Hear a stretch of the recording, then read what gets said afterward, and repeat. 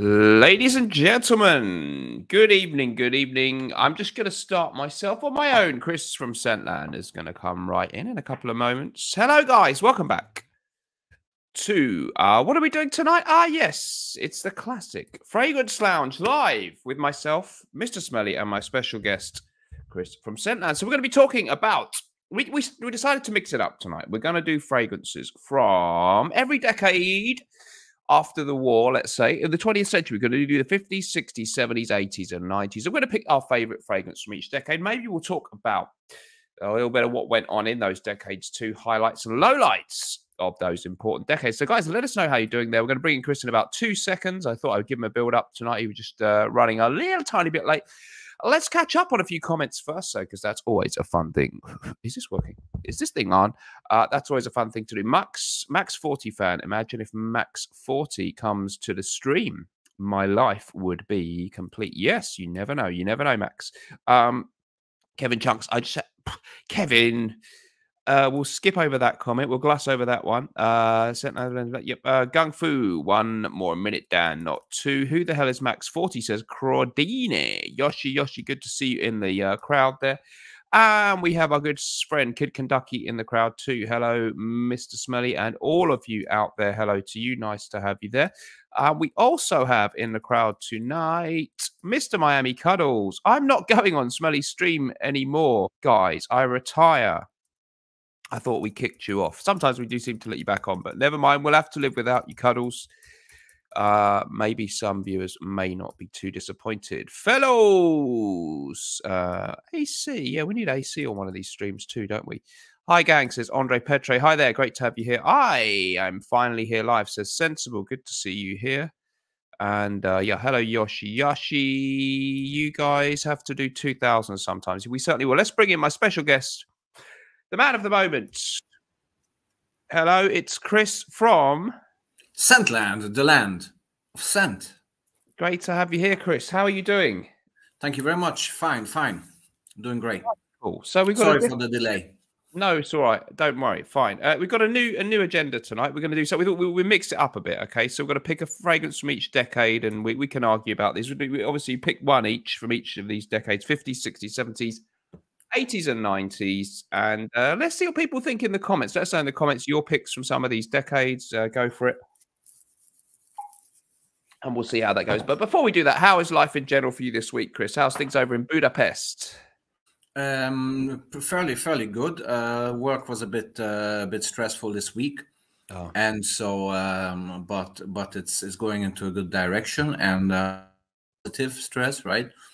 And yeah, today's Thursday, so it was one of my boxing days, and got the left hook. So it was we've lost him.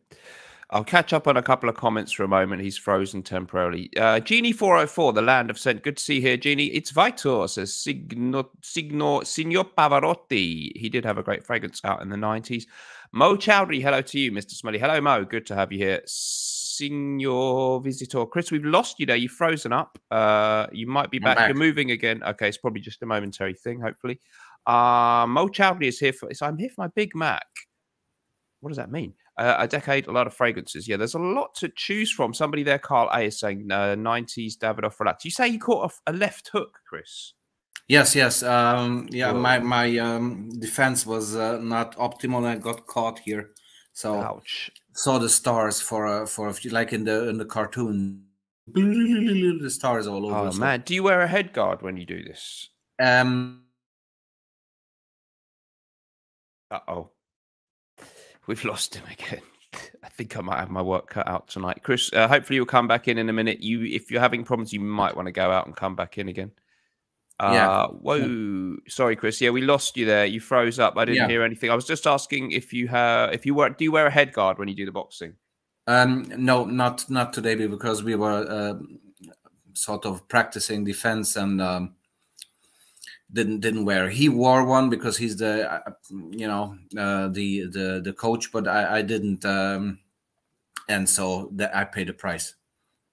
Ouch! I think your bonkers doing this boxing, but I mean, it keeps you lean, mean, and a fighting machine. But yeah, what you do protect the old head, because that's a pretty, yeah, that's important. We've got a few suggestions there. 70s Lagerfeld says Crawdini. Yeah, good choice. Polo Green 80s. Well, it was released in the 70s, but it was a smell of the 80s. You could put it that way. Max 40 fan. Being a bit serious for once here. 90s Gucci Envy for men. Greg is in the crowd. Greggy Boy 76. Great to have you here. And somebody said higher up that Archie Luxury is in the UK. He is. Yeah, he's visiting the UK. Caboose Juice. Archie is in the UK. Do you have plans to have guys to meet in the flesh? I haven't got a ticket to the watch show that he's here for, because I kind of feel like it's not really my scene. But maybe I might try and zip in there one day if they're going out for a drink in the evening. But knowing me, I'll probably procrastinate and not go. Greggy Boy 76, I'll try and FaceTime you with Archie. That would be amazeballs.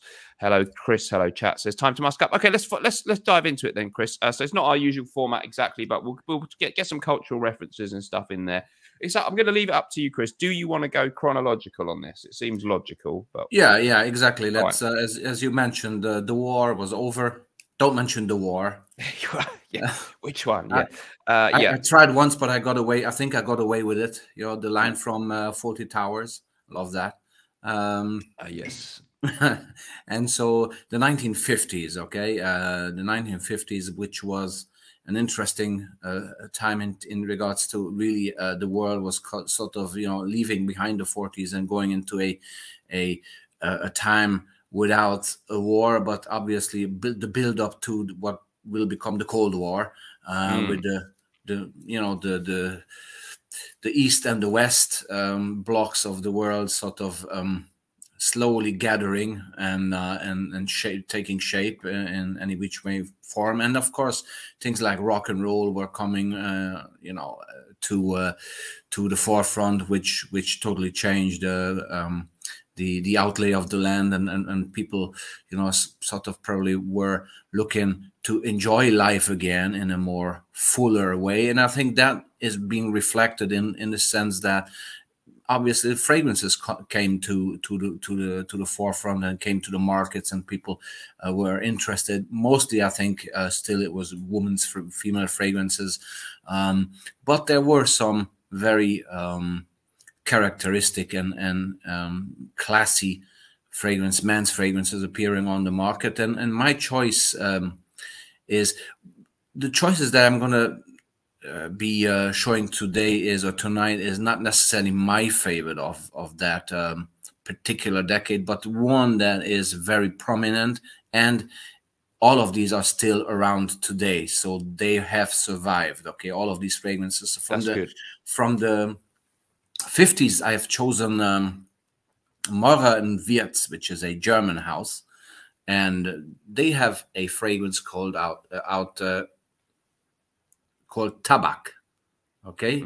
Yes. This one has been released in 1959. Okay, so at the end of the decade, and again, the main market was Germany. Although at this stage it's all over and available, I think, in every country. And it has this wonderful little shape here. And I wouldn't be Scentland, the land of scent, if I would not be able to present you with a real rare vintage version of this. Ooh. And it looks like that. That's a gift box from the early 60s, but definitely this is how it looked in 1959, right? And and here it says Die Duftnote internationaler Prägung in German, obviously, and it means that the scent of international appeal. Okay, and this is how it looked like. I opened this up, and you have this little soap there. Okay, with this this version of Tabak, probably not many people have seen this. This is a splash. Wow, I've never seen the bottle like that at all. Yeah, and so you screw it off like this, and this typical heavy splash where half a ton of juice comes out, and it's a fragrance, a scent with an international appeal. So the fragrance is all about fresh aldehyde tobacco notes. Okay, lots of stuff in there as well, like pine and it's very herbal. It's definitely aldehydes and the tobacco, creating a very manly scent, very rugged. It's not very refined around the edges yet, but it has definitely a very prominent manly appeal.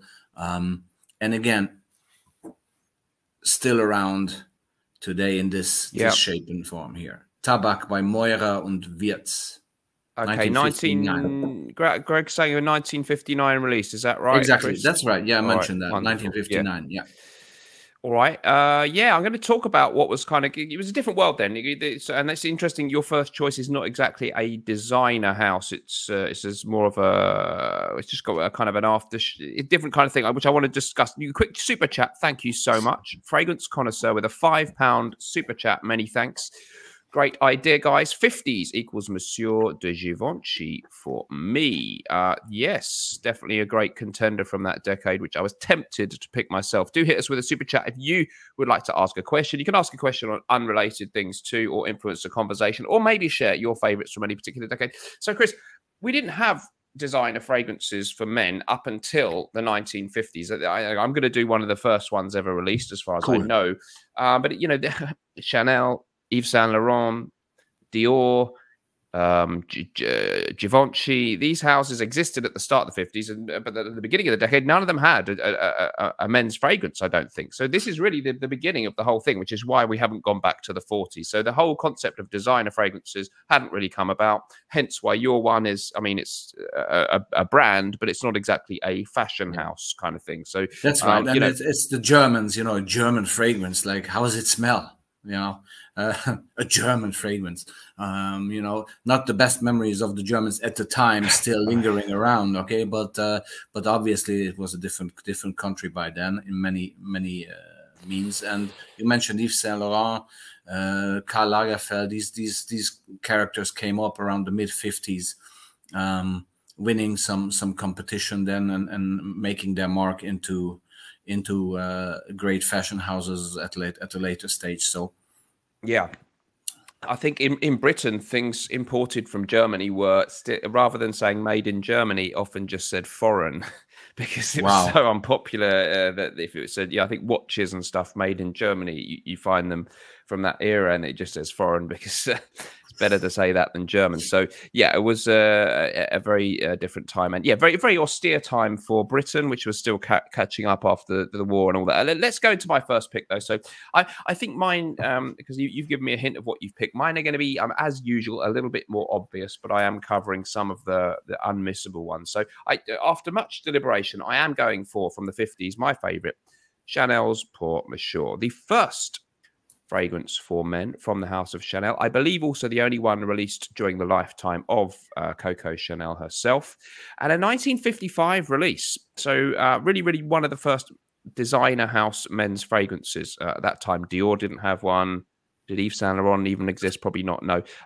Givenchy just about may have did exist, but no. Anyway, so Chanel Pour Monsieur, a fantastic sort of citrusy leaning chypre scent, and it was Guy Robert, the perfumer. It's an obvious choice, but it had to be picked. So Chanel Pour Monsieur is still exceedingly wearable today. Great video, actually, if you want to check it out, by a guy called Super Dacob. If you type Super Dacob, Chanel Pour Monsieur, he is a real Chanel fanboy. And he has made a great video way back before even I had started my channel, and that means it's a long time ago. And he did a great video on different iterations of it and how much he loves it. And so a really, really pleasant, gentlemanly, refined kind of scent. It is green, bitter, citrusy, oak moss in the base, bit of lavender in the mid. Some people call it barbershop, but I think it's, I don't know, a little bit more posh than a barbershop type of smell to me. Very, very refined, very elegant. It's kind of spicy. Some note listings now have ginger. There's a hard to pin down sort of subtle spiciness about this one. Very, very wearable, very slight in projection and longevity. I've had a few versions over the years and none of them were strong, but I don't care. It's just one of those classic gentlemanly type fragrances, a real go-to very for French. me. Very classic French perfumery and a masterpiece. So this was a titan of the industry. Chanel has had to change the formula, of course, but I find they don't usually screw things up much. So I still feel happy with the versions you can get. Time to Musk Up says, unfortunately, they've removed it from the USA, Canada.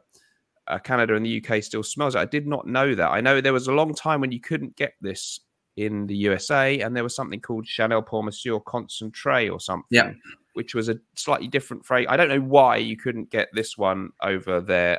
Who knows?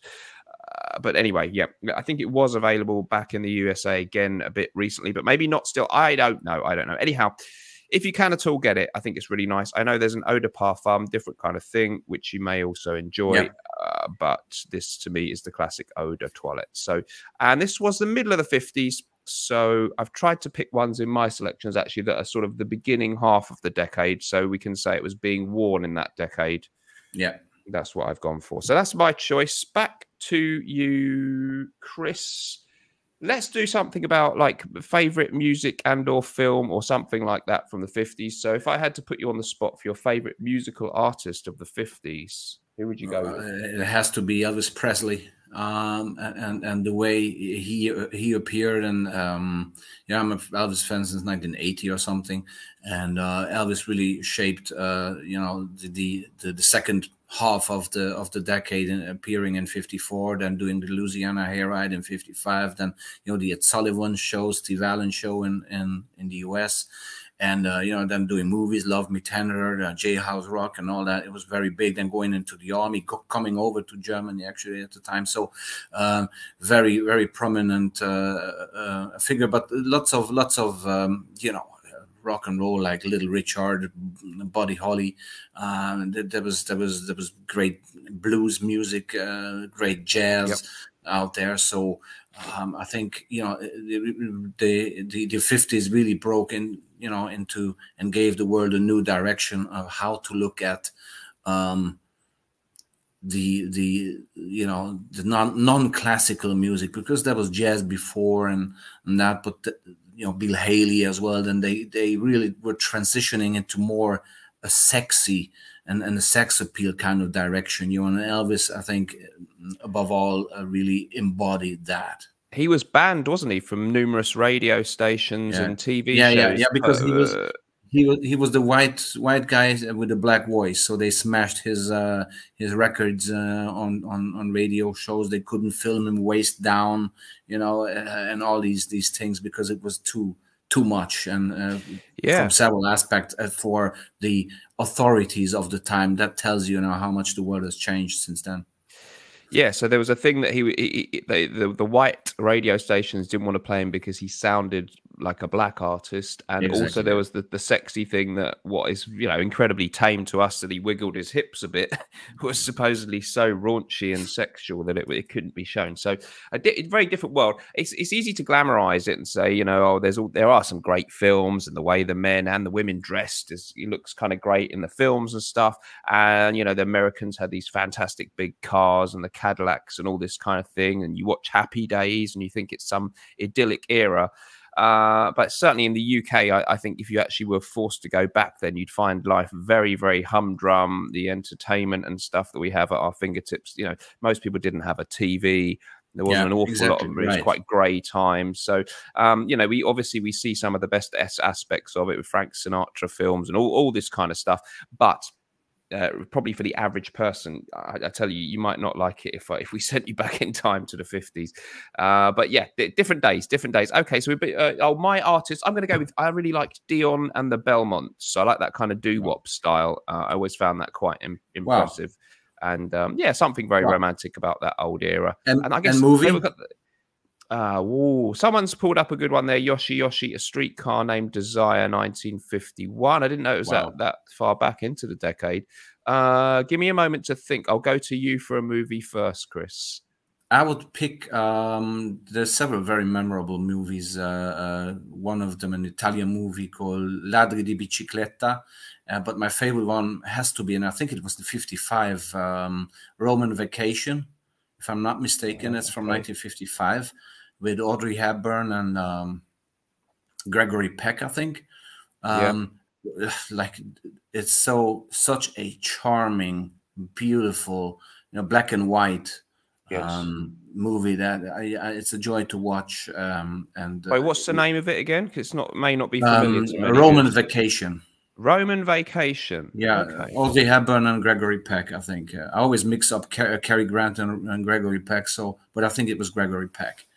All right. But just if you help me out there, I'll appreciate it. But I think it was 1955. I was wondering, like, wow, so that's an old movie because it still really has this great. It's so charming. I mean, Audrey Hepburn, absolutely charming, and Audrey Hepburn became one of the favorite celebrities of Hubert de Givenchy, who used to dress her, in the 50s and 60s. So you mentioned Givenchy, definitely. Hubert de Givenchy was one of the leading figures at the fashion industry. Obviously, I think Christian Dior himself was gone at the time when Hubert Givenchy was, coming up. But yeah, did you find the Roman Vacation? Roman Vacation, somebody said the year is 1953. Okay. I will check the acting cast there for you. 1953 movie. Let's see what they say here. 53, sorry. Yeah, I mean, so this is Gregory Peck. Gregory Peck, Audrey Hepburn, and somebody called Eddie Albert, who I can't say I'm familiar with, but yeah, okay, one to check out. I will go for my movie. I'm gonna go. There's some great suggestions there. Someone says Some Like It Hot, of course. The amazing. Oh yeah. Oh my goodness, Tony Curtis and what Jack Lemmon, right? That was Tony Curtis and Jack Lemmon, alongside, of course, Marilyn Monroe. So that is Marilyn Monroe. What a personality of the time. Yeah, wow. Yeah, she emerged as one of the heartthrob or sex symbols, let's say, of the decade. What year was? I'm just gonna check what year Casablanca was. No, that's 1942. That's completely wrong. Sorry. Okay, I'm thinking of epics. I'm gonna go with Ben-Hur. It was an era of the historic epic film. There were these 3 or 4 hour films, weren't they? That were so incredible, kind of set in biblical times or the Roman Empire type stuff. And, there was no CGI back then, and there were huge battle scenes where they literally just had to hire loads of, extras and all that kind of stuff. So it was all done, things that they now do with computer graphics were all had to be done the old-fashioned way. Amazing, really long films. Historical epics were a big thing. A great example then would be Ben-Hur. There are numerous other ones which I find quite good, going in from the late 50s into the early 60s. And then culminating in things like Cleopatra in the early 60s is another great one. And it was the era of that kind of stuff. So exciting times in a way. But yeah, I bet if you went back then, life was a little bit humdrum. 10 Mandaments. I think you mean 10 Commandments. But yeah, I think that's an example of another one of those great historic epic films. It had all these chariot races and all this stuff going on. It was great stuff. Okay, so the 50s, fantastic. We both picked a good fragrance. I mean, there ain't a lot of other choices, are there? It's a tough, there aren't. Actually, I think the Givenchy, Monsieur de Givenchy came out in 59 or something, right? It did indeed, and that was, I almost went for that, but I had to sort of give it to the more titanically important one. I really do think Monsieur, if you can get a vintage of Monsieur de Givenchy, is also very, very exquisite. Lost something a little bit in the Parfums Mythique reissue, but that's still, I still enjoy wearing mine of that too. But I won't go for, let's not mess around with too many honorable mentions. Let's move on then into, let's say, a little bit more of a decade where there's a little bit more choice and a hell of a lot more cultural diversity begins to come in for sure. So the 1960s, over to you, Chris, for next fragrance selection, please. 1960s, I'm going for a fragrance. Again, not necessarily an obvious choice, okay? Because I think there's 2 major releases. One is obviously Aramis, and the other one you will be introducing. So I leave that to you. I'm sure you will pick that one. So I went again for a less obvious choice in order to keep it a bit more versatile and interesting as well. Capucci pour Homme. That's the bottle. Capucci pour Homme, wonderful fragrance, straightforward, Italian, obviously. Roberto Capucci being the brand or the designer behind this. Came out in 1967. Okay, so well around the time when another very famous fragrance that you're gonna be introducing probably. If not, then I just missed the target. You know me too well. Yes. Yes, I know. I can see in my mind the bottle already, and this one is a fairly simply structured, easygoing, bit sour sort of. Sour, yes, that's a good. Yeah. It has this great fresh, spicy aldehydic sourness about it, which I love. Some very dry, isn't it? Yeah, and some call it pissy sometimes, but it's not to that extent like we have like the original Hugo Boss, for example. But it has this fresh citrus. I think Amalfi citrus here, Amalfi lemon, I should say.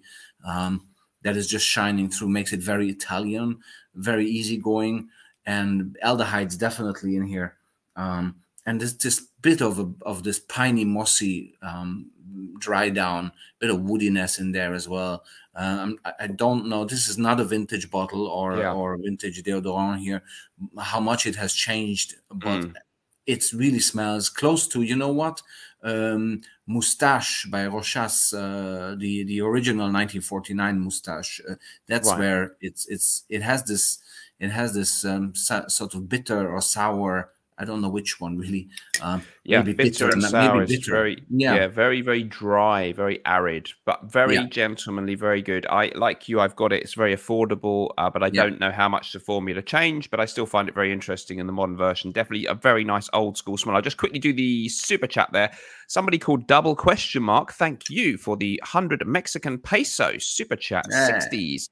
Lacoste, Jean Patou. Yes, there was a Jean Patou Lacoste collaboration fragrance, wasn't there, in the 60s? I haven't smelled it, but yeah, nice suggestion. Thank you for the super chat. Yeah. No, great choice with the Capucci. You know, there's a nice little article somebody wrote a few years back about how it's their sort of favorite fragrance online when blogging was a bigger thing than YouTube. And yeah, always a really interesting one that I'd heard about for a few years. I heard about it from Lanier Smith and was glad to pick it up a few years ago. What lovely a legend stuff. That guy is. Yes, we need to get him back. Yeah, we need to get him back on these live shows. Actually, yeah, I'm gonna go. Let me hit up Lania and we'll get him on a show, either this one or the Friday or Saturday ones. Guys, don't forget we're live every Friday and Saturday here too at 10:30 p.m. UK time. That's 5:30 p.m. in New York City. Okay, few people are saying Habit Rouge. I nearly went for Habit Rouge, but it would have been a little disingenuous. It is a great fragrance. That was 65 or 66. Absolute masterpiece from Guerlain, but I'm not going to cheat.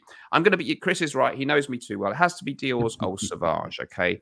So, I mean, you know, this is a titanic fragrance house, fashion house, very important house. And this release is just absolutely amazing. Still stands up wonderfully today. I'm very fortunate to have the vintage formula. And I do think if you can get that, it is really worth seeking out. For some reason, all the vintages that I've bought have held up very well, which surprises me pleasantly because it's quite a citrus-heavy fragrance. So I would have expected some problems, but I don't have them. And just a wonderful citrus aromatic fragrance. Edmund Runitska, the perfumer, he utilized, I think, one of the first fragrances, if not the first, to use the note of hedione, which is a compound, some sort of similarity or derived from jasmine or something. Apparently, it's been proven to affect the part of the female brain responsible for sexual attraction. Apparently, that's, you know, chemically been proven. That hasn't worked for me, I'm afraid, but yeah, we live in hope. The bottle design, I think, is absolutely charming and classic, just brilliant. That's just simple but very, very classy.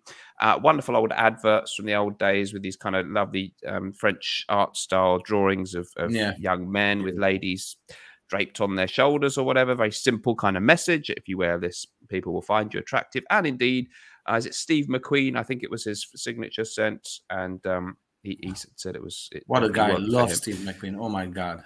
Yeah. Well, maybe he's going to feature in our discussion of movies of the decade. Sure.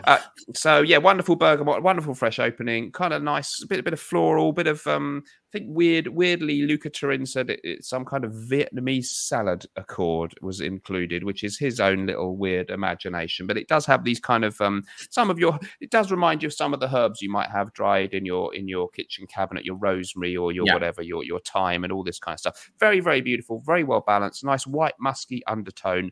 really, really love wearing this. And, you know, nothing dated about this one. Still gentlemanly, but something a little bit more sexy about this one, maybe than the tiny bit stuffy Chanel Pour Monsieur type stuff. So, Old Sauvage, get the modern if you have to, get the old one if you can. 1966, that one. So, 66, yeah. let's talk about the world. So, I mean, going into the early 60s, we still had a slightly more conservative world. And people were still kind of things like Elvis Presley, or, you know, guys in suits still playing their guitars, and, you know, a little Cliff Richard or whatever in the UK, which is all, you know, We're All Going on a Summer Holiday, that film, you know. Okay, but not quite as racy as things got by the mid 60s. So you had the big two people, I guess, is the Beatles and the Rolling Stones came out. Who would you prefer out of the two, Chris? Beatles versus the Stones? A few years ago, I would have said the Stones. Now I'm saying the Beatles, because I really got to know a little bit more about, especially Paul McCartney, who I think is an absolutely, I always wondered that, I didn't like him for some reason, but I just realized what a great man that is, or he is.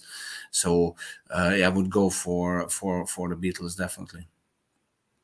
All right. So, yeah, I mean, music-wise, then, what are your thoughts on that? I mean, everything, if there's a most important decade ever in popular music, that probably is it, isn't it? So we can't really cover the whole thing in this video, but how do we touch on that? I would have loved to live in the 60s, actually, because it was a very stylish, very genuine, probably decade in terms of music and art, and you know, everybody was trying to bring something colorful, something new to the decade, no matter where they sort of operated. Again, music, poetry, books, lots of stuff that can be mentioned. Music wise, yeah, well, I mean, we mentioned the big ones there. One of my favorite bands, Genesis, was founded in '67. Rutherford, Gabriel, Hackett. I didn't know that. I thought, okay, I didn't know they went back that far. High school buddies, and they just got together and formed that band. For example, Elvis had a great comeback special in '68. Everybody remembers the black dress stuff, and it was hot like fire, I think. And politically, you know, it was difficult. The 60s, beginning of the 60s, you know, Kennedy came, and then there was the conflict with Cuba, or Cuba, where almost the Third World War almost erupted there. With you had Khrushchev, who was who was beating in New York in the building of NATO. It was he was hitting where he was making the speech, hitting it with his shoe, and you know, all these very memorable moments. And of course, that was the Cuban Missile Crisis, 1962, when we came apparently within a whisker of nuclear war. Thank goodness that would never happen again. Oh dear, whoops. But anyway, no, moving swiftly on. Yeah, that was a very close. I mean, people were really, you know, it was touch and go, guys. It really could have gone either way. And but luckily they negotiated a thing that sorted it out. Of course, Kennedy's murder was one of those things that anyone who was alive remembers exactly where they were when it happened. Martin Luther King, his murder as well. The civil rights movement. So by the end of the decade, things had moved on, and we'd had the civil rights movement in America, sort of. Vietnam started.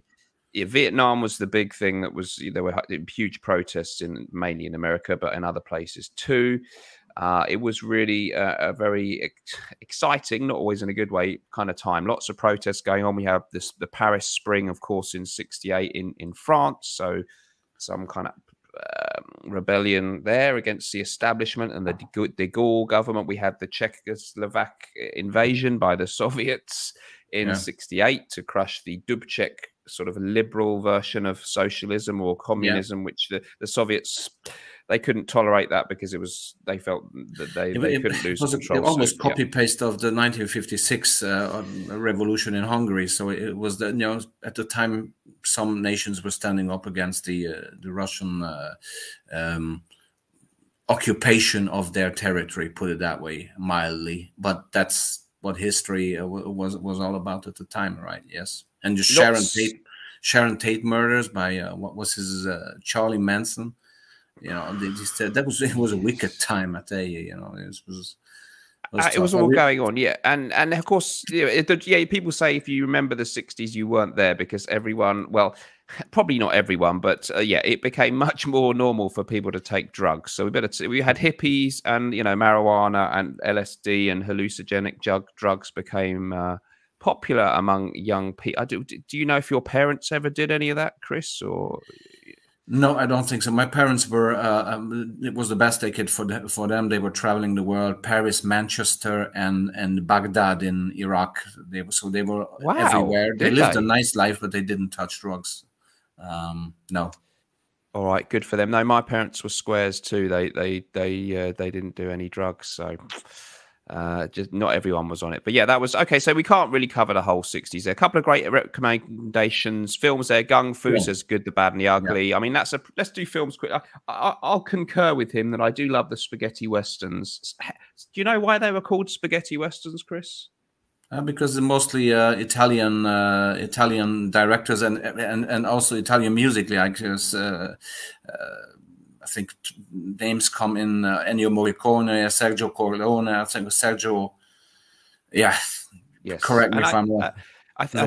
Exactly. So yeah, and were they even some of them filmed in Europe or Italy too? Because it looked a bit like I think definitely, yeah, definitely, yeah. yes, definitely. So they weren't necessarily filmed in the Wild West, and yeah, a lot of Italians involved. So yeah, they're Good, the Bad, and the Ugly. Just one of many absolutely amazing ones with the great Clint Eastwood and the fantastic theme tune.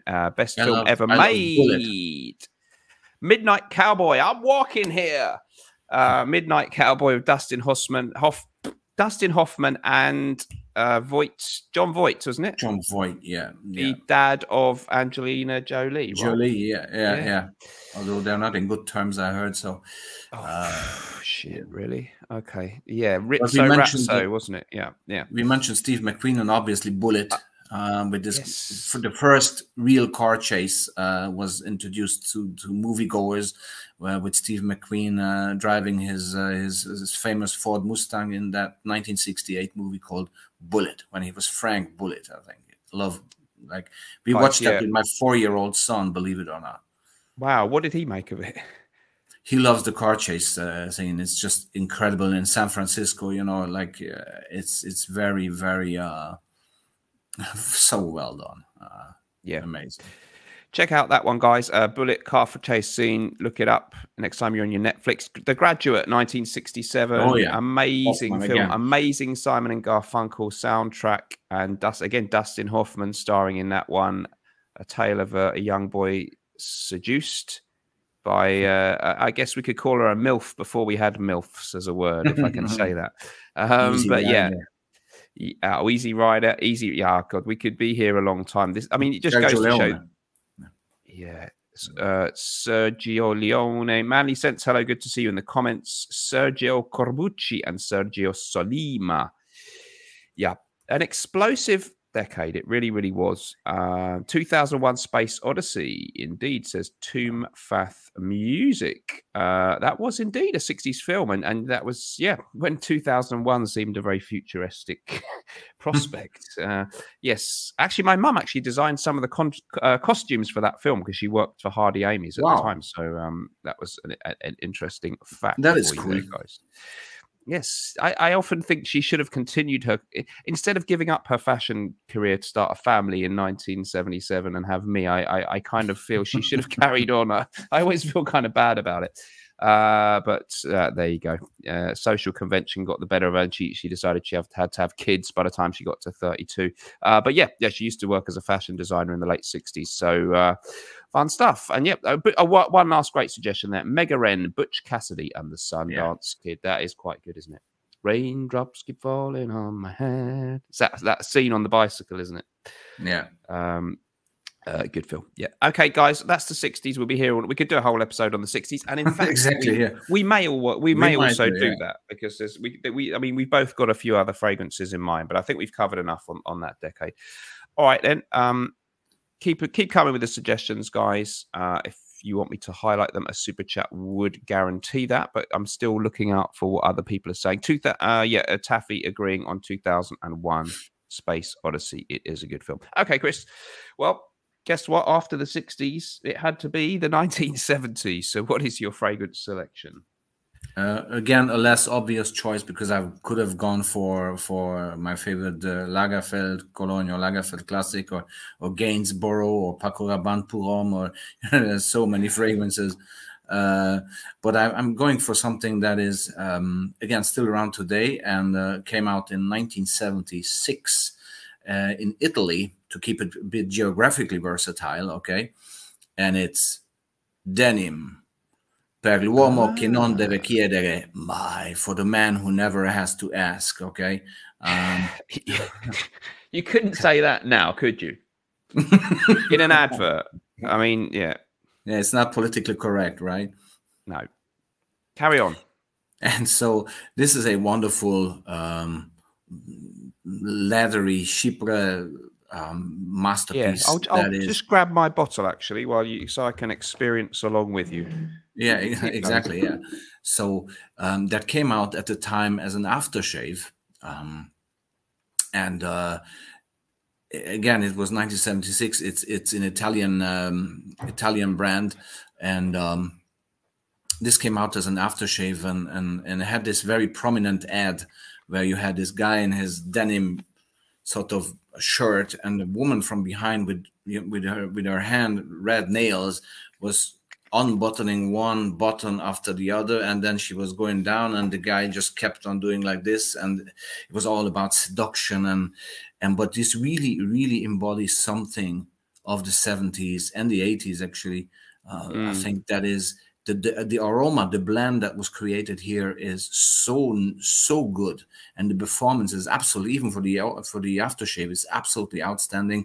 Now there is an eau de toilette version to this as well, which today comes in the same shape bottle but fully black. Okay, and I had this one supposed to be the button, you know, that I mentioned, that is getting unbuttoned here. This, oh right, that is the reason it looks like that. Yeah. So today's eau de toilette version is an absolute wonderful performing, best quality versus price ratio fragrance out there. So denim is definitely a choice for me. Pure, rugged, manly, tough guy 70s, you know, when everything was too much, you know, like hairy chest and Burt Reynolds, you know, undressing himself in some weird magazine and all that was just over the top. The, you know, Elvis with his bloody the suits that he had on, the jumpsuits and all that, it was crazy. Indeed, it was the decade that taste forgot, they sometimes call it, and yeah, I kind of love it, but I don't know.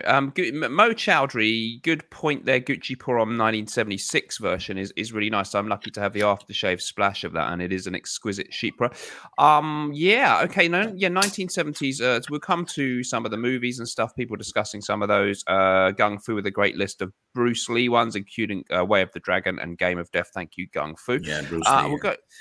Yeah, that was, that whole kind of, that style of movie came out then. And let's go to the super chat. Many thank yous to Taffy J for the $10 super chat. Really enjoying this stream. Great topic and discussion. Thank you. We like to think we do something unique with this show. And yeah, so glad that this slightly different theme this week proving popular. Thank you, Taffy J.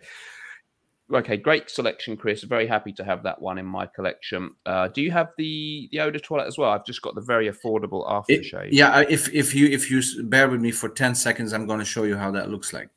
That would be fabulous. Okay. Meantime, we will go to my pick. So, guys, for the 1970s, yeah, I mean, I've got some really good picks, but I don't want to cheat and do a load of honourable mentions. Some really nice stuff Chris has mentioned, you know, Paco Rabanne Pour Homme. I am a big fan, and a lot of people are not so sure about Polo Green from 78, but I think it is a masterpiece and a very titanic fragrance. Van Cleef & Arpels 1978, says Yoshi, but I've gone for one which I did put in a video earlier this week.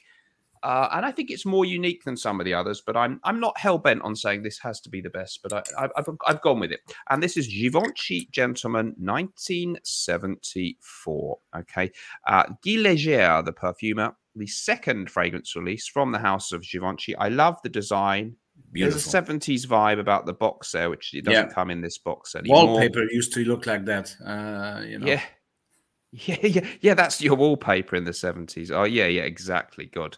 You would have this kind of wallpaper and some kind of dark brown pattern on your carpet, and oh man, it was oppressive. It was and even the crockery and stuff was weird back then. It was really a wacky time. Anyhow, I've gone for that fragrance. It's an amazing woody aromatic scent, Russian leather, civet, musk, patchouli. It is heavy on the patchouli, a very distinctive note that you can pick out in a fragrance when it's prominent.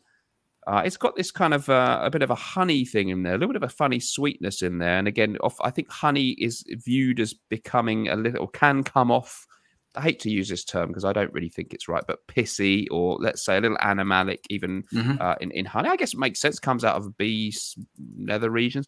Anyhow, it's a real complex, rich, masculine, seductive, again, very French smelling, as you mentioned, French smelling, which, this is real deep, rich French smelling, but very 70s sort of bang in your face type of fragrance. It was my dad's fragrance too that my mum bought from him in the 70s. So it was my first experience. My dad had it as well. Yeah. Very, very rich, very good. I think it's been kind of messed up a little bit by reformulations. Some people can tolerate the modern reformulation. Many can't and are disappointed by it. Great bottle design, absolute classic, masculine, sort of powerhouse, but different to anything else out there. Denim, also, I thought was a great. Yeah, here's the Eau de Toilette. Oh, okay. This is how it looks like today. So nice. And you say, so if you have the aftershave already, or if you just want to get whichever one's strongest, you think it could be spending the little bit extra for the spray Eau de Toilette? Almost nothing. And this one is, I would get this one. It's perfect. It's just absolutely perfect. Maybe I need it. Okay. Great decade, loads of great fragrances too. But we'll do another video on some of these years. We'll keep doing some of these individual years. So YSL, Pour Homme, I did like from the beginning of the decade. But let's do films because that's always a fun subject. So a couple of suggestions from the crowd there. Tomb Fath Music, Jaws. Yeah, terrifying film. Yeah, put me off swimming for life when I saw that one. Even if I went swimming in Devon, you know, I didn't want to go above my knees because I'd seen this film. And I was like, they were like, my mum and dad were like, well, no, we don't get sharks in England that would bite people. But I was like, well, how do you know? Like, there's no border, there's no fence. One could have like strayed a little bit. There's nothing to guarantee there couldn't be one. So I was, it definitely affected me, that film. On a lighter note, Grease, not a fan. If my friend Sean is watching, we often say it drives me around the bend, the music in that one. Yeah. I think I had a thing, if I watched a movie on TV as a young kid, so something like that might have looked quite interesting. If it came on the TV, I thought, oh, this looks all right, I might watch it. And then when they suddenly burst into song, which I didn't know they were going to do, I was like, oh, no, it's one of those. So that was my little prejudice. What about you? Movies from the 70s, Chris? Well, Jaws, obviously. And Jaws is something that started something that was appearing on the movie scene in that culture. From that year onward, 75 onward, was the summer blockbusters, you know. Because that was the Sting and Godfather before that, but Jaws really started that, and then each year brought something like Star Wars, for example, or Close Encounters of the Third Kind, and obviously Spielberg appealing. And one of my favorite movies of the 70s has to be one of his very early works called The Duel. Yeah, someone's mentioned that in a comment there. Yeah. Duel is just an absolutely stunning. Is that with the truck, the lorry chasing the guy? Exactly. Yeah. And the guy's name escapes me but I'm gonna have it on very soon. Dennis Weaver. Dennis Weaver in that movie. Dennis Weaver. Terrifying suspense film. Yeah. Beautiful movie, beautiful. Taxi Driver, wow, you have to. Rocky, obviously. Yeah, God, we could be here all night with the films. Yeah, Taxi Driver, brilliant film with Robert De Niro and a young Sybil Shepherd and a young Joe. Is it Joe? Oh, what's the actress's name? The one who was in Silence of the Lambs. Jodie Foster. Jodie Foster. Yeah, thank you. That is a great film. That is an amazing movie. You look great lines from. You're looking at me. You're looking at me. All those. Oh, yeah. No, you're talking to me. You're talking to me. Yeah, you're talking to me. You're talking. Yes, indeed. Guys, let us know your favourites from that decade. What a great super chat here from Gung Fu. Thank you so much for the Norwegian crowns, 20 Norwegian crowns super chat. Many thanks for that. Great question, actually. This is a crucial question, and I'm not sure of the easy answer. How does vintage fragrances age? Some good, stroke bad. Yes, would be my answer. Chris, what do you say to that? Definitely, and some good, some bad, some indifferent. But yeah, but you really, well, it depends a lot of things. First of all, the quality of the fragrance is very important. Like, you know, what sort of quality was the fragrance originally created of? Okay, and then how was it stored? How well it was kept?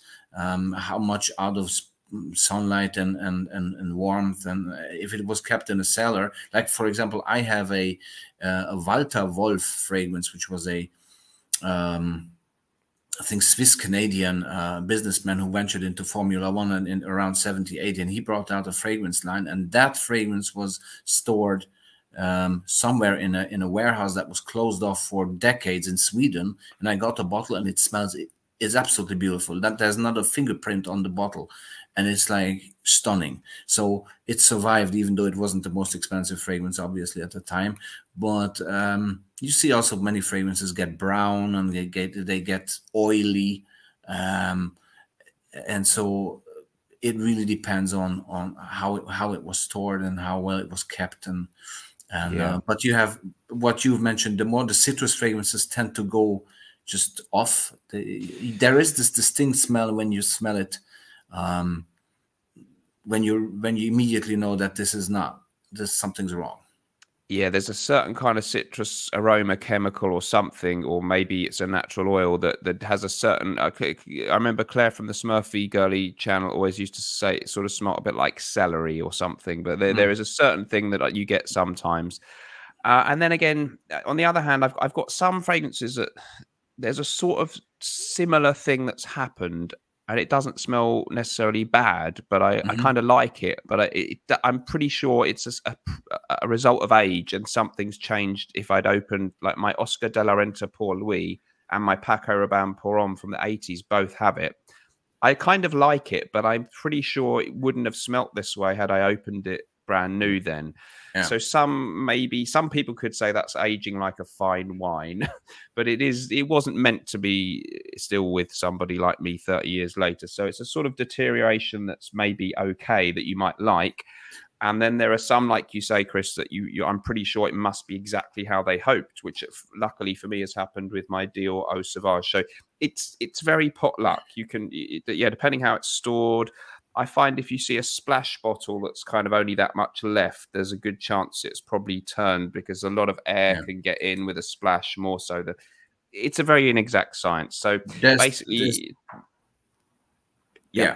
there's two fragrances that I can say that even if you keep them in room temperature, just away from direct sunlight and direct heat, but if you just keep them, these two fragrances, because I had worn the vintage ones, whatever, I have vintage ones of them, and they really develop even to get better fragrances. One of them is from the 70s, is Lagerfeld Cologne.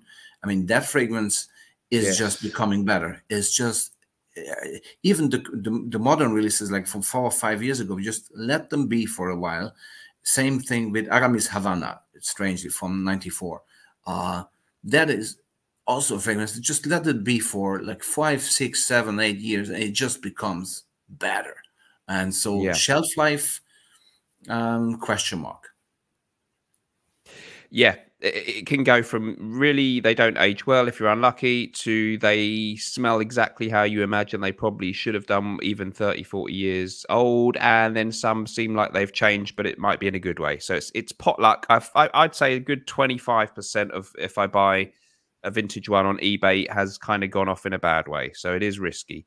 Well, let's catch up on a few movie suggestions. Alex the Perfume Temple, all the way from Trieste in Italy. Thank you. One Flew Over the Cuckoo's Nest, 1975. Jack Nicholson, incarcerated in a mental asylum, but you know, kind of bleak, but darkly comic in some ways. Very interesting film. Alien, 1979, says Yoshi. Yeah, brilliant. I mean, if you think Star Wars was the ultimate sci-fi film of the 70s, you might be right, but Alien gives it a close run for its money. I think. Dennis Weaver, thank you to Manly Sense for pointing out that it was Dennis Weaver. Dennis Weaver. Let's catch up, go for a little bit further. And there's a couple of suggestions. I Smell, of course, yes, Star Wars. Close Encounters of the Third Kind. Deliverance. That one. Deliverance. Yes, with the famous John banjo. Voight, Burt Reynolds, and so on. So. Yeah, Burt Reynolds, John Voight. And is that the one with the famous banjo duel? Exactly. Yeah, that's the one. Yeah. I mean, wow, there are some great films. The Wicker Man. Yes, I love The Wicker Man. Very good. Oh God, I forgot Edward Woodward, isn't it? Edward Woodward, the man so good they named him thrice, Edward Woodward. And Soon the Darkness. Don't know that one actually, but certainly Wicker Man is hella scary and upsetting. And Gung Fu, thank you Gung Fu for the 20 Norwegian crowns. Great replies from both you guys. Thank you. Yeah, thanks for the super chat. Do hit us with a chat of that type if you want a specific question answered. And that was very good because it was a very pertinent question. Okay.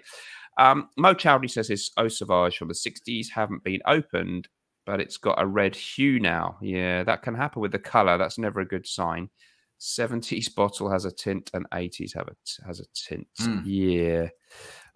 You never know sometimes with these things. So, okay.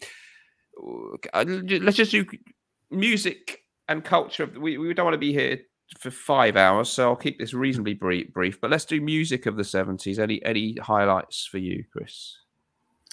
Well, obviously, rock music started to become really interesting with Black Sabbath, Deep Purple.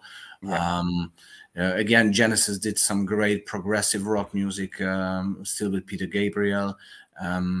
And so I mentioned Elvis going to Las Vegas, for example, to more of a lighter topic there.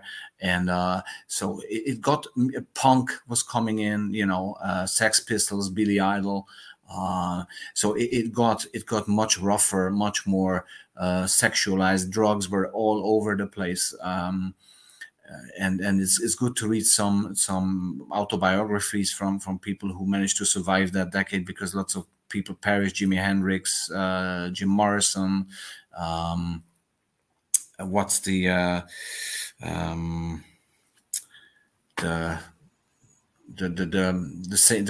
famous female singer that 70? Janis Joplin. Yep. Yes, so Elvis died as well. So it took its toll, and lots of great musicians, artists, just vanished. And there was very tough parties going on. Andy Warhol and even in Paris, Yves Saint Laurent and Karl Lagerfeld were throwing one party after the other, which was extremely wild. And so it was a wild, drug-fueled time. It was, yes. Some of the excesses of the 60s continued, but some of the sort of hippie idealism dissipated a little bit, and it maybe got a little bit kind of darker and out of. I think Bowie had a hard time with drugs. Oh, David Bowie! I forgot about David Bowie. How can you forget about Bowie? Actually, I mean, it's a pretty damn good decade, isn't it? Really, yeah. I mean, you got David Bowie. Obviously, in Britain, the punk thing exploded towards the end of the decade, which was a kind of anti-culture against. Some of it was sort of the response to the pretentiousness of prog rock or big arena bands like Led Zeppelin or something. Exactly. But it was still kind of interesting. I am and was a big Led Zeppelin fan, so they were sort of touring the world in their own aeroplane, and that there was a great video. The Song Remains the Same movie where they're live at Madison Square Garden. Big influence on me. You had the glam rock scene in the UK with like Gary Glitter and the people with the ridiculous boots. It's kind of a bit crap in retrospect, but it was kind of popular. A lot of people saying Led Zeppelin, Pink Floyd, of course, yes, Black Sabbath, yes, like disco as well. Disco, I don't like disco, but disco. Michael Jackson, Jackson 5. Well, we shouldn't overlook that because that was huge. Yeah, disco came in, and as you say, yeah, Jackson 5. Yeah, a lot of these the big artists of the disco thing, and you had the what's the Staying Alive with John Travolta. Yeah, Bee Gees. Our friend would tell tales about that. Barry. Yeah. Yes. Yes, he was on the show last week. It was his lookalike. Yeah. Just an amazing decade. So fun stuff. The 70s have been devastated by disco. Boney M, Chic. Yes. Even Kiss had to try and do a disco album by the end of the 70s because they had to keep up. But Kiss was another huge band that were enormous throughout the world. There was Kissteria. It was like the second coming of the Beatles. Wow. Or maybe slightly less amazing music, some would Bruce say. Springsteen came on the scene. Like Bruce Springsteen had some incredible albums. Bob Dylan is being mentioned. So yeah, like wow, really. Yes, big times for the fragrances and big times for the music and the culture. What last thing, just briefly, then, sort of world events and the political landscape. Obviously, the Cold War still raged. Yeah, oil crisis. The oil crisis of the mid-70s really changed a lot of things and caused Vietnam was over by 74. Watergate in the US, obviously. The Watergate scandal, which caused Nixon to have to quit in the mid-70s in America. So America was sort of really having a little bit of a crisis of self-confidence after the setback in Vietnam, and what with the president being impeached. Not great for them. And the Arab-Israeli war, was it 1973? I mean, there's still lots of conflicts going on. The Cold War went through a little bit of a period of détente where things sort of lightened up a little bit. Nixon went to visit Mao Zedong in China, didn't he, and stuff. So things, there was a little bit of détente, but we détente, they called it. But still, Henry Kissinger appeared as foreign minister of the United States, and. Yes, I remember in '79 the Irani Ayatollah Khomeini took over, which totally gave the country a new direction, and yes, you can still feel influences of that appearing here and there in history afterwards. So that was pretty huge. Yeah, it used to be run by the Shah of Iran, who was friends with the Americans, believe it or not. So America and Iran were big friends, but then they had an so-called Islamic revolution, which is still what holds sway there today, that was pretty huge. And pollution of in general of the environment was very getting very much in people's attention, because there was all these oil tankers ending up and spilling their oil into the sea, and air pollution. It started to really get bad. I think that's when it started, when people started to realize that there's something wrong. Yeah, absolutely. Bobby Fischer versus Spassky chess was huge. Yeah, there were a couple of big chess matches between Russians and Bobby Fischer, the great hope of America. Yeah, that was a big thing. Kraftwerk came. Yep, good one. And just on a slightly less... we haven't done sports, really. The greatest football team of the international teams could arguably be the team that never won the World Cup, the Dutch team of Johan Cruyff. And co, the total football team of the 1974 World Cup, which lost to West Germany 2-1 in the final. But you had only been 2 for that one, Chris, so we're not quite old enough to remember that one. And Ajax, Cruyff's Ajax team were a great feature of the 70s. The Brazil team sort of, started off 1970. Amazing Brazil team won the World Cup. Any other sporting highlights for you from the 70s? The Rumble in the Jungle, George Foreman against the great late Muhammad Ali. I think it was in '74, and it was in some outrageous place somewhere, totally off the map. But they put it in the jungle. I think it was somewhere in Africa, probably. Zaire, I think, was it?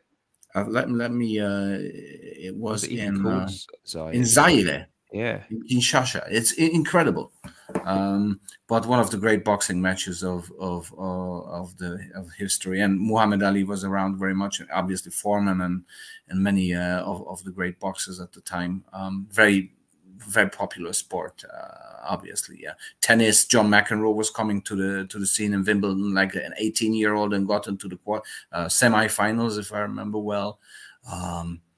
So that was something. The Barat was coming on the scene, and yeah, Borg. Yeah. I mean, Björn Borg. John Borg. Yes, he was the top tennis star of that decade. And he was the real first pop icon of tennis. Really, like everybody like adored him, especially the female onlookers, and he was very, very prominent. And I mean, 70s without Björn Borg, unimaginable.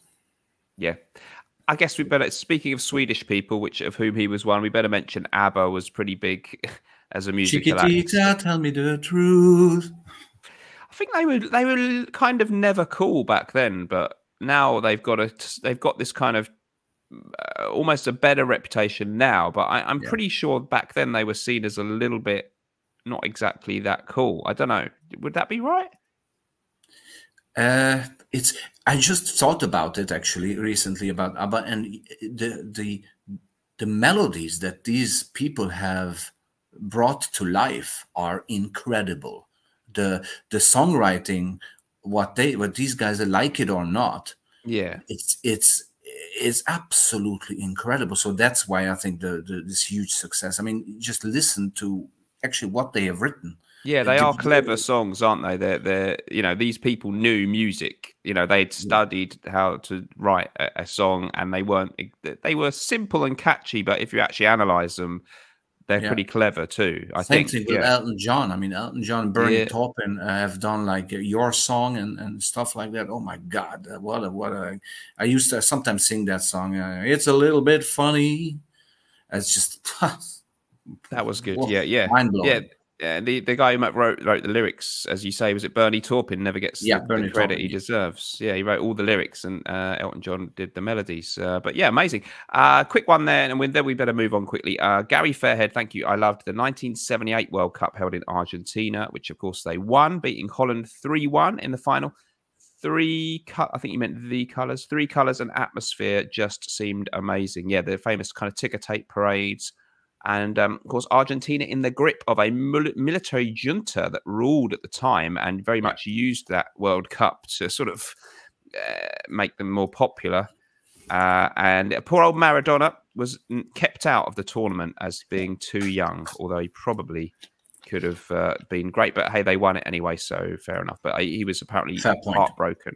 He was heartbroken to be kept out of the squad. But by 82... Right. He got his chance, but it wasn't until 80-61. Okay, we'll better move on. Oh, yeah, fair point, Gary. Notts Forest winning the European Cup. Amazing achievement. Yes, Brian Clough took them from non-entities in the second division to champions of England and Europe, amazingly. Yeah, that wouldn't happen now. It's all about money now. Okay, we better get into the 80s. 1980s, Chris. Fragrance, please. 1990s. I don't have any because there was no fragrance around. Okay. Again, I went to keep it again colorful and unexpected. I went for a fragrance that I haven't reviewed ever in my past 8 years yet, but I totally adore. And that is a fragrance from the French house called Roger Gallet from the year of 1985, and it's called Open. Okay. And this is a wonderful, aromatic, fresh, tobacco, herbal fragrance. Okay, very much child of its time. 85, couldn't pick a better year, probably in the 80s, as we've done probably a week or 2 weeks ago. And amazing, I didn't feature that one for a weird reason, but that just shows you that what sort of choice there was. So Open. Roger Gallet is a very traditional French perfume house. Okay, and this is not the most glamorous or talked about house, right? No, but this is just and you know what, I was thinking why it's called open, and it has this shape and this ball and the colors of it. I just realized I made a search, and it seems that Roger and Gallet in the mid-80s have sponsored tennis tournaments, outdoors tennis tournaments, where even unseeded people could qualify to participate, which means an open. Okay, that's how tennis tournament becomes open, and it's played on clay. It was played on clay, and the whole theme, if you look at this, it's not so good because my light is not optimal, but it has this clayish type of appearance. So I think open refers to at the time when Roger Gallet was involved in tennis, played on clay. So, but many people say it's similar to Aramis Havana, the typical sort of aromatic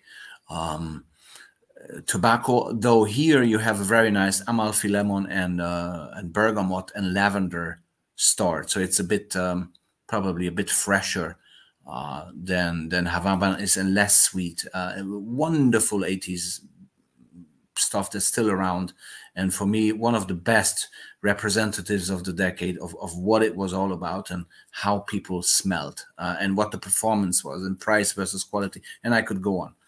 Yeah, I need to get that one. People keep saying you need to get this one, Mr. Smelly, and maybe it's time I put it in the old shopping basket. So thanks for reminding me. Yeah, and what you always bring is some less obvious choices. So appreciate that. Double question mark is back with 50 Mexican pesos. Thank you for the super chat. 80s Azaro Actor. I think you're a fan of that one, aren't you, Chris? Great rose in fragrance. 1989, I think, was the year. Exceedingly hard to get, right? Yeah, yeah, wonderful rose fragrance. One of the best rose fragrances, Azaro Acteur. Very brave blend. Yeah, remarkable fragrance from what I hear. Jonathan just concurring there that is indeed a great fragrance in his opinion. Jonathan 1970 says thank you. Mr. Got Plenty, thank you for the $1.99 super chat. Depeche Mode was a sweet band indeed, a quintessential electro type band of the 80s, who at the time, some of us people like me, I was too young at the time, but old curmudgeons like me would probably be saying, I don't like this newfangled electronic music. It's, people should be playing the guitar and singing. But now we all look back on a lot of those bands as really classic and great stuff. So yeah, very good point. Depeche Mode, I think, do deserve a lot of respect, got to be honest. And a great selection on the fragrance. Again, yeah, like you say, Chris, we could and perhaps will and indeed have in the past done a video on the 80s together, haven't we? Not a live one before we did this, but we, it's been quite a popular video. So, I mean, I'll let Alex the Perfume Temple go with a little list here because we've left out most of these. Antaeus, yes. Koros, well, okay, coming to that one. Jules, yep. Dior, Dracar Noir, amazing by Guy Laroche. And Zart from Van Cleef & Arpels, YSL Jazz, you name it. So impossible to select or one. I'll go for my choice then. And again, I am going to be obvious. But I think the Titan of masculine releases, and I like that it came out in 81 because it means people were wearing this, through the 80s. If you went into a pub in 85 or 87, you'd smell this on somebody quite possibly. Maybe not, but quite likely.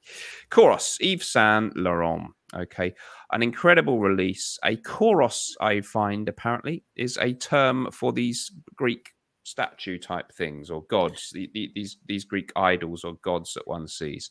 I believe that's the thing. It wasn't a particular god, but I think it's a general term. I think I'm right in saying that. Anyhow, and the bottle very much has that theme of being like a Greek marble statue type thing. It was the fragrance was inspired by Yves Saint Laurent's trip to Greece, so hence that's the connection. Is that right? Okay. To that. Okay, brilliant. And you can really, I mean, yeah, it's just got that thing that reminds you of the Greek ruins or a person or whatever. Anyway, fantastic. Love the way the bottle feels. I've got a real old vintage one here. I've got a couple of different eras. So lucky to have the so-called Paris first version. Incredibly potent. It's actually, I think it's classed as an aromatic fougere, but it's kind of beyond the traditional way one would look at that fragrance. It's not just a barbershop type smell. It has a lot of animalic undertones. People talk about urinal and pissy, and it kind of, I think that's people have gone too much over to talking about that, but it does have an animalic undertone to it. Yes. I think Luca Turin described it as clean and dirty at the same time, or smelling of other people's used bed sheets after sex. And I kind of get that. I think there is a specific accord or something called animalis, apparently, that was being thrown in there, which gives this kind of funky, sexy undertone. But it also has a note listing as long as your arm. All the kind of fresh stuff is in there, the bergamot note. Tons. I mean, I can't even list them all, but there are loads of floral tones. There's a little bit of a honey thing in there, this sweet thing that again was in Givenchy Gentleman. And it's got that similarly rugged masculine thing. It is very sophisticated French perfumery from, of course, Pierre Bourdon, a master in the world of perfume. And I think to sort of just say that it's rugged, it's dirty, it's a powerhouse, doesn't do it justice as a fine piece of classic perfumery. Chris, your thoughts on Kouros? Well, obviously, it was very brave move from Yves Saint Laurent, and I remember reading about a very lush party for this one in February 1981 when it was introduced in Paris. I'm not exactly sure of the venue, but it could have been the Maxim, and I know that Rudolf Nureyev, the Russian or Soviet ballet dancer, danced at the party, and everybody was there, and it was a huge party, hundreds of people and celebrities, and it was a big launch party for Kouros that was famous. It cost like, I don't know, at the time like $200,000 or something just for the party. So yeah, that just shows you what sort of different launches or the different approach to a fragrance launch was at the time and now. Yeah, absolutely. MAJ puts it in the top 5 of all time for him. So yeah, a titan of the decade, undoubtedly. Let's move swiftly on. I won't dwell on too many other fragrances because we could be here all night. Toomfath mentions Davidoff Zeno, which is also good. And at the end of the decade, Fahrenheit, which ushered in a new era of things being more varied and different. So yeah, very much a fragrance that took us into the future, that one, Fahrenheit. So, but yeah, well, as I say, I won't dwell. Let's talk about cultural things quickly then. Movies of the 80s. Off the top of your head, again, there's so many, but what springs to mind as a classic of the 80s for you, Chris? Yeah, this will again, not an obvious choice, but there was a movie by Werner Herzog with Klaus Kinski, and I forget the title of the movie, but it was about a guy who is opening an opera in the middle of the Peruvian jungle. I'll look it up. Yeah, I know the one you mean. Yeah, I'll keep going. Yeah, I'll look. Yeah, so that was an absolutely stunning movie. I couldn't believe my eyes. The acting and the directing of that movie. Fitzcarraldo. Fitzcarraldo, yes. Fitzcarraldo. Wow! But that all these bonkers. Yeah, like all these great movies came out, like these very adventurous movies. Like you had everybody seems to be in the jungle at the time. Like Rambo was in the jungle, Schwarzenegger was in the jungle, Full Metal Jacket, Platoon. Like you have all these movies. Everybody was fighting in the jungle for some reason, and all these adventure movies, Indiana Jones, and everybody did a take. Michael Douglas had this take with Kathleen Turner, maybe. Some romance. That's it. The Romancing the Stone. Yeah. So that was pretty. Remember, the 80s were about this weird. Everybody's in the jungle and having an adventure type of scenario. That's true. Why were they all in the 80s?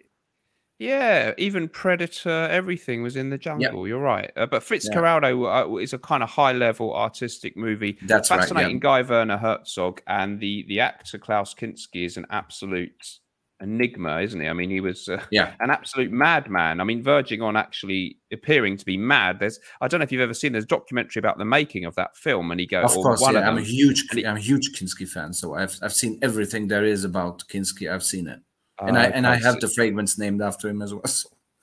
Wow. Yeah, yeah, you've mentioned that. He's moving some ship through the jungle in order to, I don't Yeah. know what it's, I can't remember, but And it's an they amazing moved that film. ship. That's not some trick or some you know, strange sort of you know, Hollywood type of scenario. That they really moved the ship through that hill in the middle of the jungle.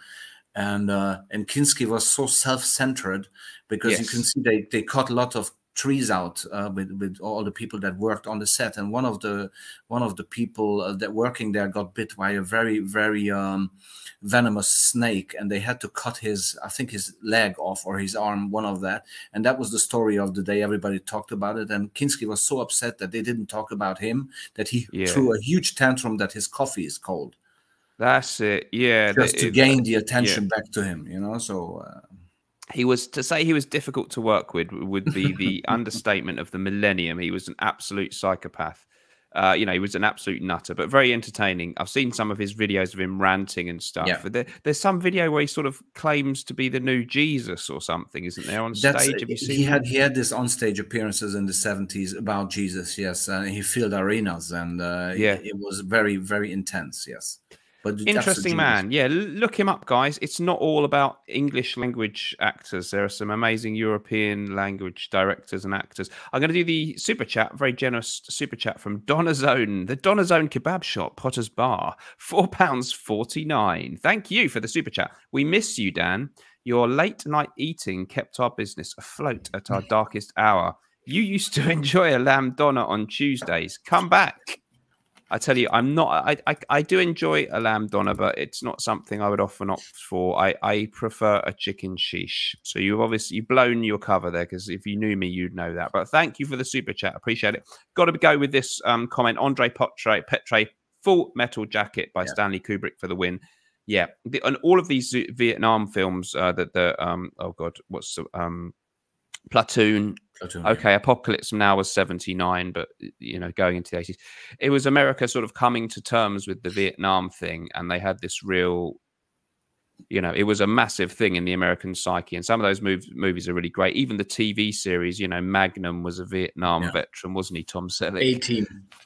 At the A-Team were, they escaped from a high security thing, didn't they? Yeah, they were Vietnam veterans. So yeah, it was absolutely prevalent. Of course, Rambo was a Vietnam vet too, wasn't he? So it was all over the place, and it made for some absolutely compelling viewing. But yeah, we will just touch on a couple of movies. That's probably enough. Don't forget about Dallas. You know, Dallas. You have to mention Dallas. If you Dallas, the series Dallas was the obviously oil tycoon families in Dallas.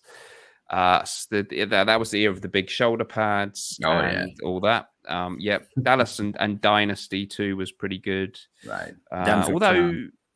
Sorry, the Denver Clan. Cheers was a great series in the 80s. That was pretty. That's one I can get behind. Quite like Cheers. Taxi, early 80s. You remember the TV series where Danny DeVito came to prominence? That was quite good. Well, at least you and me were both. Mork and Mindy, yeah, that was great. Yeah, that was intriguing. Yeah. Back to the Future, someone says, of course, yeah, Titanic film of the decade. We could be here all night on the movies. But yeah, thanks. We got to be careful, because I can get bogged down.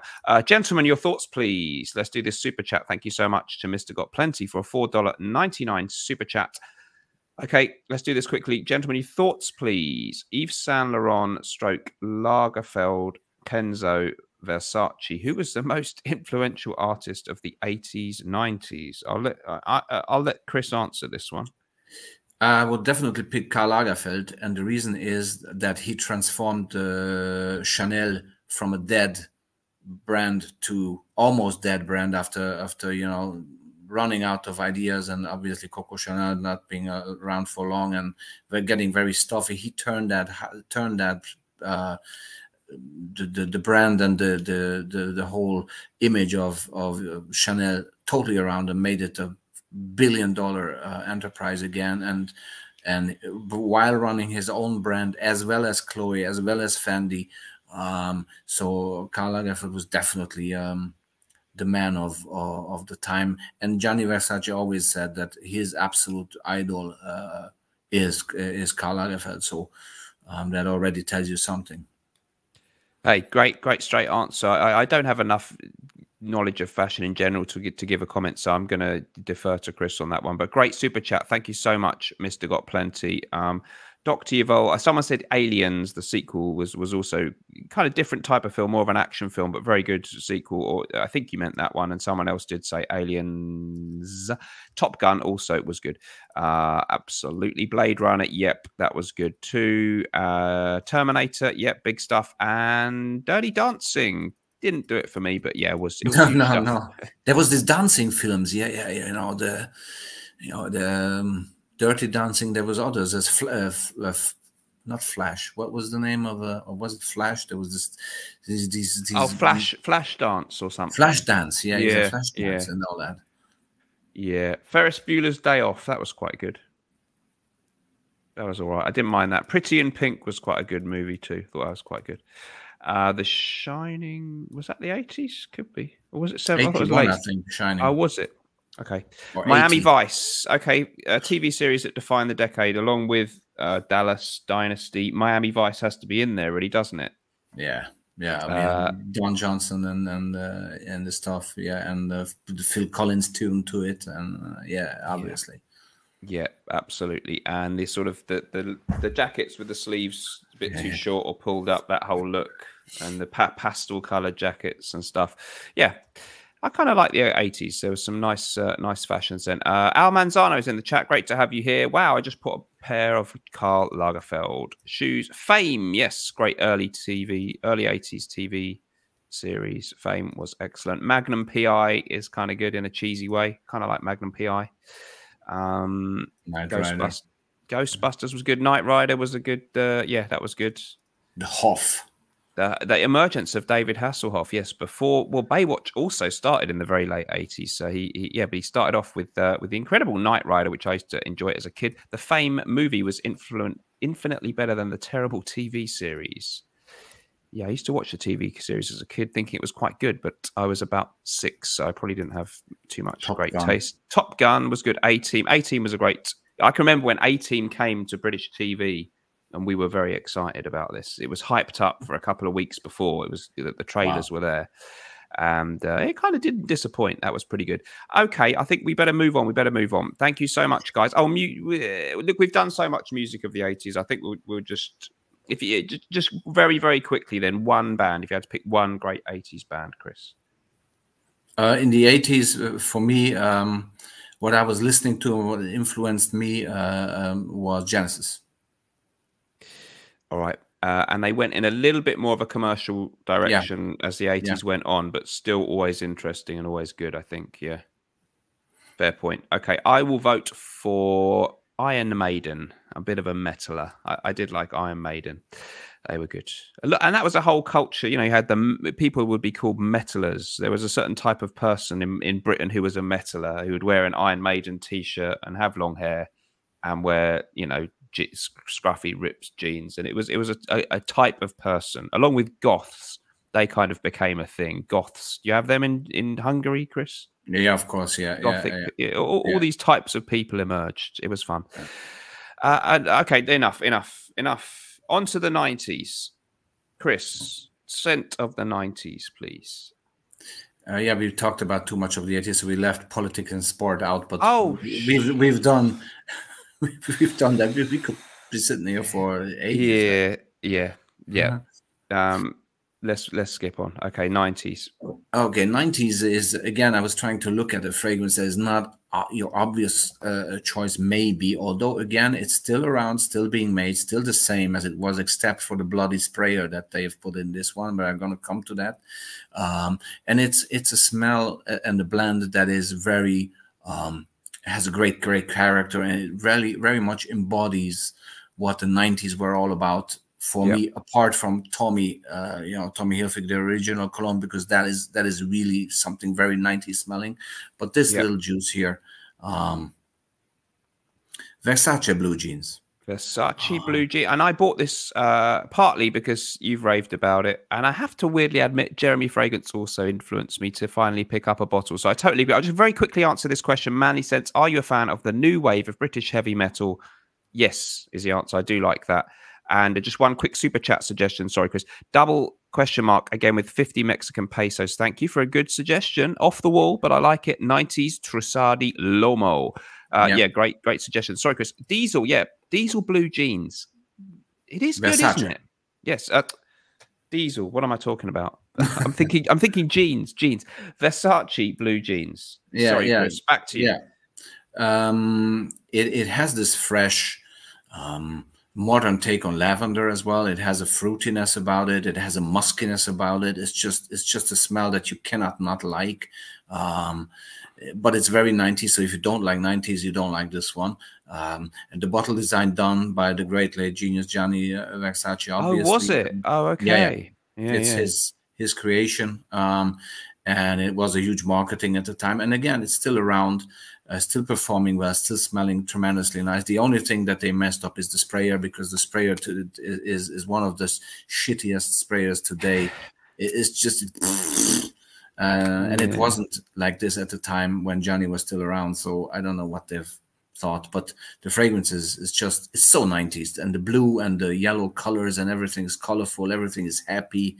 That's what the 90s were all about, to me at least, or, you know, mostly commercially as well. Like everybody was, you know, it seemed to be a good time, and you know, colorful things, Friends, and you had the president of the United States playing the saxophone, and was a, you know, and then his saxophone got played as well. So it was a weird colorful time. Yeah, a great phrase. I mean, how come we can get that so cheap? I mean, it doesn't smell worse than things that still sell a little bit higher price. It's really good. It lasts ages on my skin as well in the modern formula. I find it very, very charming. I think I was kind of snob. I was a bit of a snob. I was put off it just because it's such a cheapie in that tin, which is actually kind of a fun design, the tin, but it makes me think that it's cheap. But yeah, guys, if you haven't got this one and you've got this itch to buy something this week and you don't want to waste a ton of money, that could be a good way to scratch your blind buy itch. Or if you probably smelled it in the shops, but it's really good. I'm going to go for my selection though. Great choice, Chris. I mean, we could be sat here all night, couldn't we, about fragrance? You've done videos on individual years from the 90s. I think we did a video on the 90s together, so we're abbreviating. Al Manzano, you took the words right out of my mouth. I'm being very obvious in my picks because a lot of people would predict this. I think this is the only one of mine that you can't still buy. Actually, no, you can still buy it, but most people think you need to get vintage with this one. Dolce & Gabbana Pour Homme, the first masculine release from Mr. Dolce and Mr. Gabbana. And this was, of course, 1994. A bit more of a newer fragrance or fashion house. I think they only did their first show in 85. It took them 9 years to release a fragrance for men, simply called Dolce & Gabbana Pour Homme, back when, you know, they just called it the name of the fragrance, the fashion house, because that was their first thing. Eau de Toilette, really lovely combination of citrus, woods, herbs with a little twist of a tobacco accord, giving it just something unique and different. One of, if not the ultimate springtime good feeling fragrance, or for me, just sort of, I think I had a friend when I used to work in the guitar shop doing guitar lessons, and one of the other guys there said it just made him think of like being on holiday in Italy, or he was from Cyprus, so he used to go back there every summer, and it was like the ultimate thing to spray on when you've been out in the sun all day and you're going out in the evening and you feel good and you're just wearing a shirt and you're going out to relax and have a drink. It's that good kind of happy vibe. And again, very much a 90s kind of smell, but in a really, really good way. And if you can get the old bottle with the sticker, becoming more and more rare, and you may be unlucky, it could have gone off, but I've had 4 or 5 or 6 bottles and only one was off. But yeah, that was disappointing. But you're very, very nice fragrance. Max Gavari, I believe, is the perfumer on that one. Wow. Are you a fan of this one, Chris? Yes, I like it a lot. Yes. It's a very Italian, classy one. I didn't review it yet, but I probably will come to it. Yeah, I'm surprised. Do you have it in the collection? I have it in the collection, and I have a few ones that one from the House of Nikkei that are sort of almost copy of this, which it smells so good that you know, it's just I keep coming back to that one as well. But the problem is with my bottle of this one, and this is why I didn't review it. It's not too much in there, and I worn it a very long time ago, and I couldn't really give a truly genuine review because the amount in the bottle and the quality of the amount that is left in the bottle is not good enough for me to provide a review. So I got to get a new one, but I won't be able to get a vintage one. So I'm kind of stuck between two chairs here. Yeah.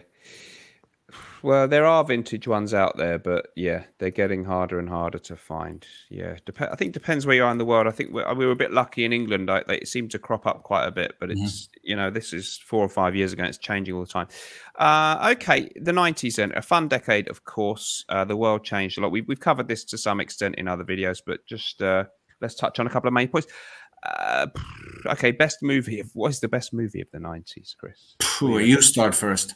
Oh God, that is a tough. I was trying to buy time there. I know. I tell you what, I do. I really like Dumb and Dumber. I find that very funny. I know it's basic humor. Dumb and Dumber cracks me up, so I can still. Yeah, there's a lot of great gags in Dumb and Dumber. So I would go Dumb and Dumber, Jim Carrey and the other guy, and just belly laughs all the way through, which was a good thing. Pulp Fiction was quite good. I remember watching that at the time. That is a pretty good film. Is that Tarantino? Of course, yeah. Sorry, yeah. It is Tarantino, isn't it? So obviously, you got Bruce Willis, you got John Travolta. Who's the other guy? I don't know. We got Harvey Keitel famously cleaning up the back of the car. It's a good. It's a great movie. I Solve Problems. That's he did a really cheesy ad for car insurance then in the UK as well, or something based on that, which kind of ruined it. But yeah, Reservoir Dogs, of course, Tarantino as well. Saving Private Ryan. Was that 90s? Yeah, I suppose it was. 96, I think it was. Yeah. I would go with Goodfellas. 1990, I think that was just Joe Pesci, like, oh my God, that's or I mentioned in one of the other videos the movie called A Few Good Men with Jack Nicholson, Demi Moore, and Tom Cruise there. Great team, great movie. But Goodfellas, I would go with Goodfellas probably. Good call, actually. Yeah, right at the start of the decade, that actually is brilliant. Samuel L. Jackson, thank you, was the other main protagonist in Pulp Fiction, and yeah, of course, some great lines in that one. Yeah, he was Casino. Oh yeah, Casino. Yes, that was pretty darn good too. Okay, Pulp Fiction and Jurassic Park. Yeah, well, Jurassic Park did nothing for me, but it was a huge movie. Dancing with Wolves again didn't tickle my fancy, but. Maybe I was Fight Club, American History. I mean, wow, yeah, it's amazing stuff out there. Four Weddings and a Funeral was quite interesting, and the emergence of Hugh Grant and that kind of the sort of British films that did well. There were a few of those, and Four Weddings and a Funeral was pretty good. The Big Lebowski too. Okay, very quickly then, because I think we've done a good session. I don't want to keep you up too late here, Chris. Oh, by the way, I take it you're not boozing tonight. I don't see any red wine. No, it's water. Okay. You want to dehydrate or hydrate myself too. I respect your healthiness tonight. I'm not drinking at this point in time either. I will be tomorrow though on the show. I'll try and entice you onto the show tomorrow if I can, Chris, or maybe one of the nights this weekend. But you may be busy, but you're always invited. You know that. Okay. People always look forward to you coming on. Okay, cultural stuff. Just very quickly, favorite band or piece of music from the 90s. What do you reckon? I got into Metallica in the 90s, beginning of the 90s, into all sorts of directions of heavy metal very much, which was a total change for me after more pop Genesis and some Italian music. I got into Vasco Rossi in the 90s as well, who's a famous Italian musician, and so that really shaped me big time. And probably the major influence in terms of music in the 90s was for me, getting heavier and getting listening to things like Pantera and still do that today, and so that really gives me the kick. Yeah. Fair enough. Okay, yeah, you do like your heavy stuff, which is great, and I do kind of too. I think Fernando Soto has a good point to say. They're not my favorite band, but yeah, the grunge scene, as someone else mentions there, Dr. Evo, was the one of the huge trends that evolved. And Nirvana, of course, were the band, although, of course, tragically, Cobain was dead by '94, but that was huge. And you had other bands like Smashing Pumpkins, Pearl Jam, all these kind of so-called grunge bands, kind of killed off the popularity of the hair metal scene of the late '80s, the White Snakes, and well, the Bon Jovis survived, but only by adapting. Too Unlimited, on a less sophisticated note, they were interesting. They were kind of good.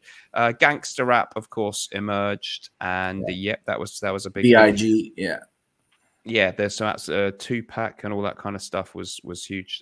I didn't know a lot about that stuff, but yeah, it was huge. Oasis. And then you had Britpop stuff like Oasis and Blur was huge actually as well. Again, didn't float my boat, but what do I know? Yeah, it was an interesting time. Things changed. I think we can wrap it up around about there, Chris. Any past?